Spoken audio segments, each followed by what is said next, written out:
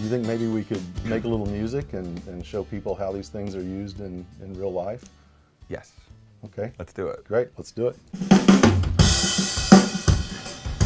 So right now, just basically have kind of a normal drum setup, close mics on everything, kick, snare, rack tom, floor tom. We also have some underheads, mics that are underneath the cymbals. And I have a kind of a mic that's kind of sitting right over the kick and the snare. And we also have a couple room mics. But in this kind of setup, what I'll traditionally use the Pultecs for is I'll use one of them on my snare top as part of my snare top chain. And I'll use another one on that mic that's above the kick and snare. That mic usually ends up being really important in the whole drum sound because it captures a really good balance of kick and snare along with everything else without a ton of cymbals.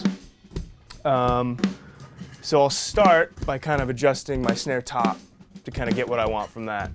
And right now I'm just adding a bunch of 100 on the bottom end, and I'll usually kind of find where I like on the top end, depending on the snare and the type of the track that we're doing.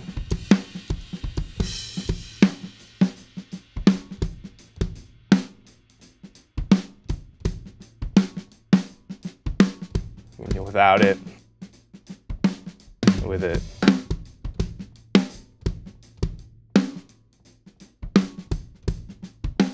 I love the low end on a snare, just like adding a bunch of like gooey 100 hertz, just makes it sound big.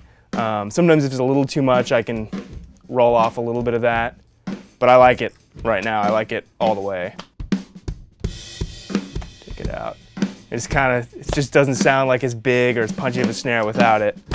Okay, the other place that I'll traditionally use the Pultec on drums is this kind of, I call it a front of kit mic, but it's like sitting right over the kick and snare.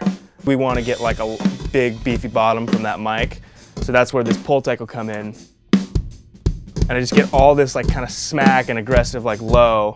Again, I might go 100 or I might go a little lower for more of the like subby kind of low end stuff on the kick. And I'll usually use the top end to kind of dial in a little bit of snap, a little bit of sizzle on top of the snare without getting too much from the cymbals.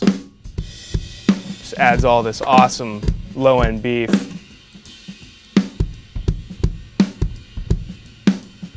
Without it. It's so depressing without it. It's so nice to have.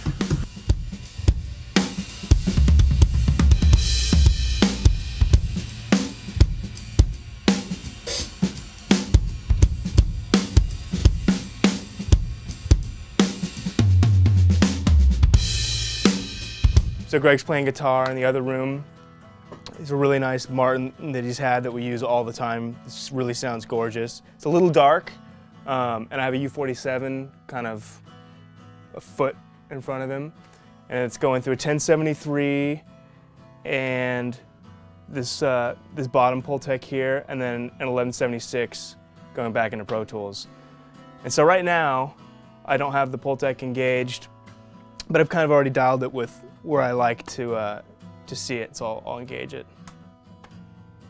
So what I'm doing is I'm adding just a little bit of 100, but I'm also using the attenuate quite a bit, because this guitar can be a little bit boomy on the low end, especially with the U47, which has a really great bottom end.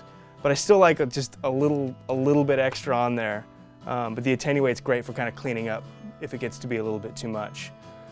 On the top end, there's so many things that work, just depending on the kind of sound you're going for. The shelf on these is really amazing, and something you don't see on a lot of Pultecs that are out there.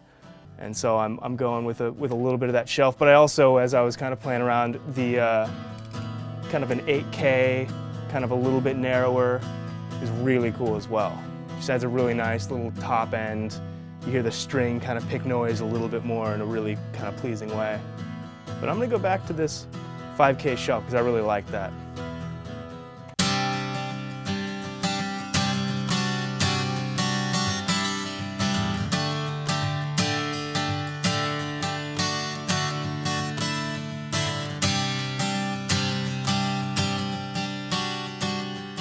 Okay, so now we're doing bass guitar, And we've got the SVT, and we have a little 4x10 cabinet in the other room that I've mic'd up with a Telefunken CU29. And that mic is going to a 1272 into this top Pultec here. I'm doing a shelf at 100 just to add, like, just get some more of that low end out of there. And I'm actually using a little bit of the attenuate to clean it up just a little bit. And on this, I've kind of gone with sort of a lower mid-range boost to get some of the finger kind of pick noise out of it. And I'm just doing a little bit of that, and it's kind of steep.